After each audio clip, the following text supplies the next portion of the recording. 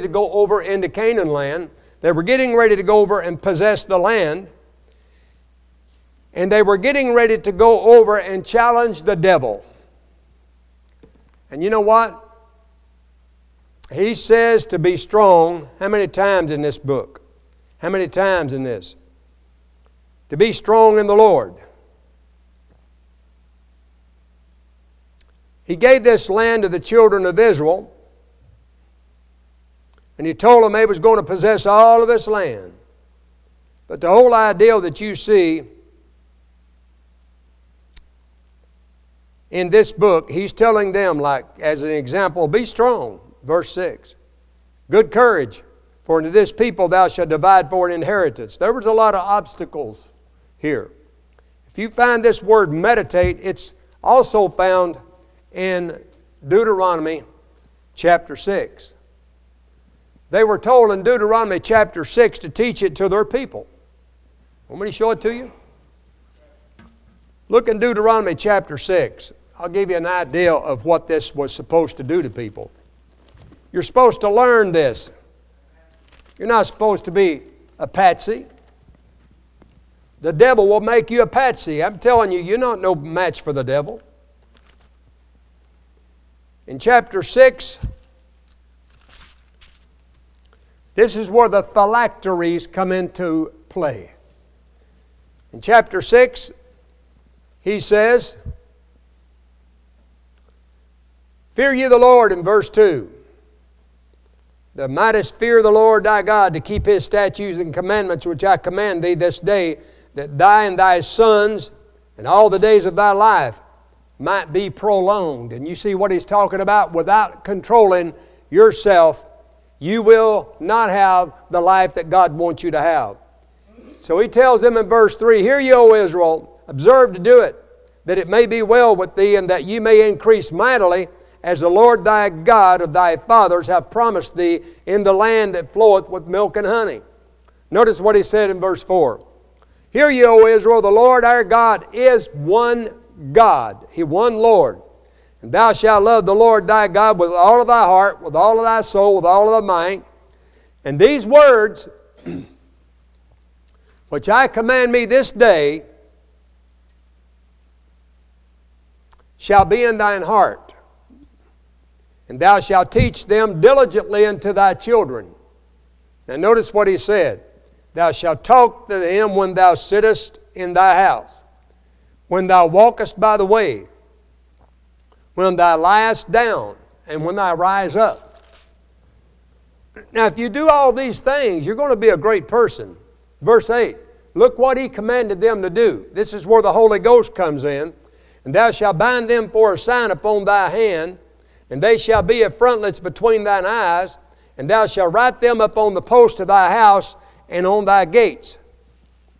And it shall be, when the Lord thy God hath brought thee into the land which He sware unto thy fathers, to Abraham and Isaac and Jacob, to give it unto thee, goodly city that thou buildest not. All the good things that God has in store for you, and I thank the Lord that He can bring them to pass, will be in heaven. There's a lot of stuff down here that we're not really ready to handle right yet. Now I know that's coming against the theology of everybody.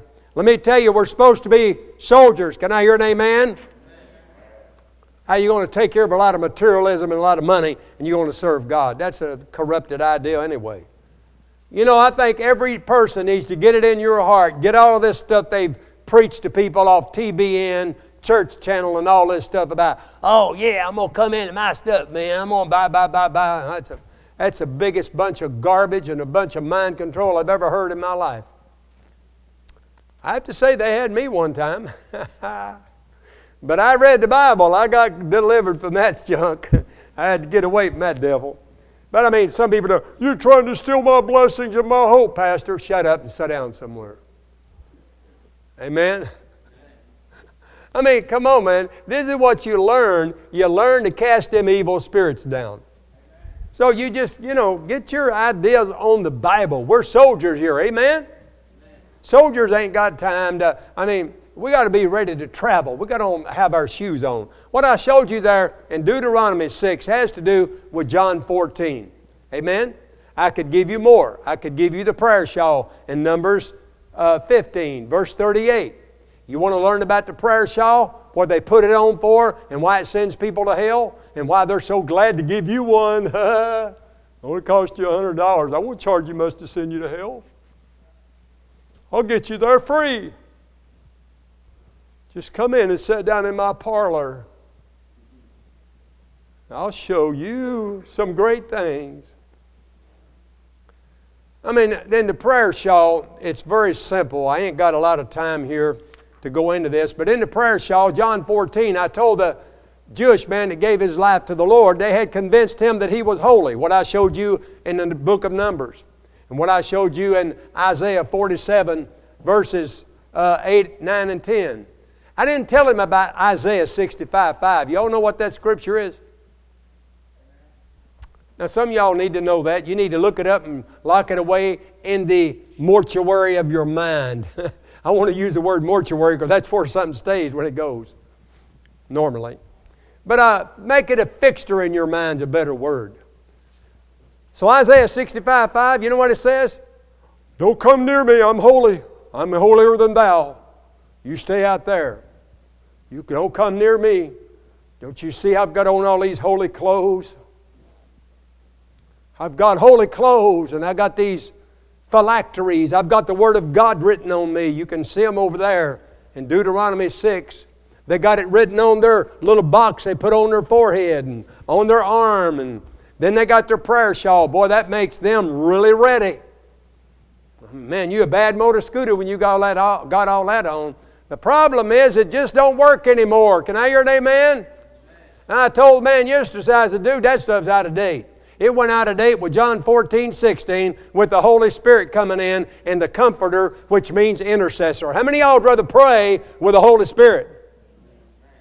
I mean, this is something. If you look at the prayer shawl in Numbers 15, verses 38, 39, you know, it's not hard to find out that those little fringes on the prayer shawl and the blue and white, it's all in the Holy Ghost. The blue and white, He came from heaven. By the way, they hijacked the color of blue and white. And the ideal it came from heaven, and the other ideal was the little fringes they got on a prayer shawl. If you've never seen one, they got these little fringes on them. I used to point to this guy that I worked with sometime, and I said, hey, what is that, man? He said, that's to remind us of the Word of God. But you know, the Bible said in these verses here, John 14:16, John 14:23, John 14:26. These are verses that you should remember if you want to know anything about the Bible and if you really want to help somebody. If you don't know those scriptures, you know, you don't know nothing about 2 Timothy 2:15 says, study yourself to show yourself approved unto God. That's not something you should do. It said if you want to be approved unto God. Amen? Now, I know some people's greater than the Bible, but we'll let them go today. What did it say, brother? In John 14:16, He said, I will pray to you and another Comforter will come. Is that what it says? And you know what? The word Comforter means intercessor, right? All you got to do is look it up. If you got a Strong's Bible Concordance, it's probably got one in your pew. You look at it, that's what it means. You find these other scriptures like verse 23. You know, I could talk about some more fellowshipping with Him in verse 21, John 14:21. But in verse 23, it uses the word abode. That's where the Holy Spirit will come unto you and He'll stay with you and help you. One of the greatest things that you can see is verse 16 in John 14, because it talks about that He will send Him in my name and He will teach you all things and bring all things to your remembrance whatsoever I have said unto you. So you go back and look in Numbers 15, 38, 39. You can find out it's right there. The Holy Spirit has replaced that. Now, he asked me about that. Could I keep that? And I told him, I said, well, you can't have both of them. If you want to be saved, you trust in the blood, you trust in the Holy Spirit, you trust in your Bible. Amen? And if you fall from grace, it's because you're trusting in something else. Jesus said in Matthew 5:17, what? I come not to destroy the law, but to fulfill it. Read your Bible. Matthew 5:17. He said in 5:18, till, all of these things will be fulfilled. Heaven and earth shall pass away. None of these things shall be unfulfilled. In other words, these things are always fulfilled in Jesus because He has eternal life. Okay, go back with me quickly. My time's running out. Go over with me back to Revelations. I got there to help people a little bit because everybody don't know what I've taught you today. And so we'll help some of these people to get some great things of the Lord.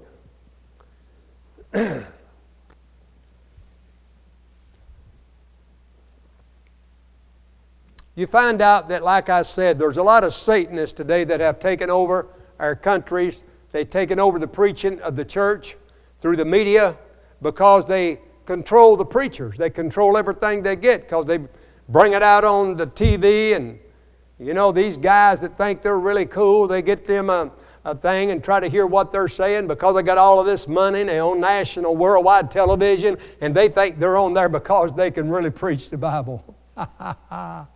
I thought that too when I first picked up on it. I thought, these guys must be really good, man. Come to find out they work for somebody. Hello? They was selected. Hello? Not by God, not because they're so great at preachers, because they know how to maneuver through the Scriptures. Without mentioning Jesus, casting out devils, healing the sick, never talking about hell, never talking about demons, never talking about hellfire, suffer, worms that eat people in hell. They never talk about that. How many of y'all know, you ever listen? I haven't listened to them in years now, but that's something they don't ever do. You want to get big in the church? Learn how to preach Ashtaroth and Baal. Those are the guys that you learn about their doctrine. They never talk about anything but positive and prosperity and your blessings. And, they don't get you into the Word of God. They want to talk you into how great you are if you believe what they believe. Copeland called me the other day, his daughter. Wanted to know if we was going to be there and we was going to be there. They wanted to pray with us. I said, yeah, over my dead body. Yeah, I definitely need the demons to pray over me. No, I don't think so. Anyway, here's the idea. Revelations 13. I want you to know something. I'm going to bring it out to you now, and you watch this. It says in verse number 14, they use the word worship. That word worship in the Greek means that you will lick His hands. You will lick His body. He thinks He's God. 2 Thessalonians chapter 2, verse 4, he says that He is God. He lifts Himself up. You understand these scriptures here? This word worship talks about that. Now, look at this. I could tell you about, my time's running out, but I could tell you about 11 and 12 and 13. 13, they do these great wonders to make fire come down from heaven. Only the people that know about mind control and have their heads sealed in this time will be able to avoid this. You're talking about very powerful miracles. One of the sorceries that you find out in the book of Acts is, I've got it listed here, it talks about miracles, and you know what? They believe because of his magic that he is actually telling the truth. And what does he do? He points them toward that man. Look what he says.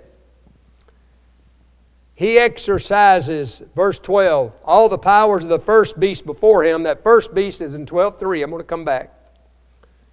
And causeth the earth and them which dwell therein to worship the first beast whose deadly wound was healed. Then he makes that fire come down to convince everybody. Look in chapter 12, verse 3. 13:3.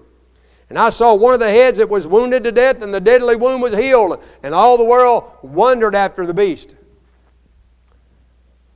I wonder why everybody would wonder after the beast and who is the head. Some people are not aware who this head is. If they would take heed. But the head has been dead 2,000 years, and it came back to life after 70 A.D. How many of y'all know what happened in 70 A.D.?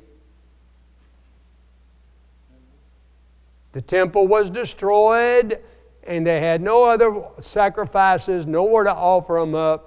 So for 2,000 years, it's been dead, but now it came back to life, supposedly, in 1948. This is what they claim. Anyway, the same forces behind them, the same demons that had the temple in those days that Jesus exposed in Matthew 23, they rose back up again. So the whole ideal is that this head, everybody's wondering about it. Oh, Israel is so great. Israel is so great. You wonder why they're saying this, because they don't ever tell you about the other stuff. They use the poor people there, to make you give them money. They use the Holocaust, and they pull their Holocaust card to give you money, make you give them money. And they just go on and on with the same stories. I'm not telling you that their Holocaust is not real. You figure that out for yourself. I'll let them and you talk about that. But the ideal does exist here. If you challenge your Holocaust, they'll come after you because they make a lot of money with that. But anyway, let's talk about this man. Look what it says in verse 15. The beast that the image of the beast should so both speak and cause as many as would not worship the image to be killed. What is the image? We looked up the image and we searched about that for quite a while, but Brother Mark brought it out real good. Melanie, Michelle, they did a great job. You go to Ezekiel, you can find out what it is. What is it? Ezekiel 23:16. That's it. Ezekiel 16.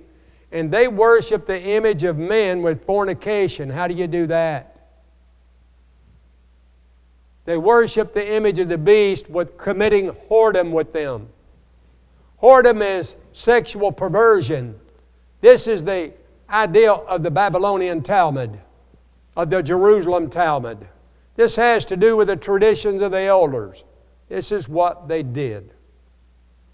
What am I saying? I'm saying that the worship of this man, with the closer examination of verse 15, you're not worshiping the beast in 12:3 totally, but you're worshiping a man and a country. I told Brother Mark this morning, I said, look, when you look in Daniel chapter 7, you find out that one of the beasts, you started out with the lion, then you came to the bear, then you came to the leopard, and then you came to Rome. These were the beasts that finally come, and the Rome was the one that ruled the world. But they all had a person and a country. As an example, the leopard was Alexander the Great, and they were Greece. I could tell you here that there was no name for the Roman emperor who took over. And so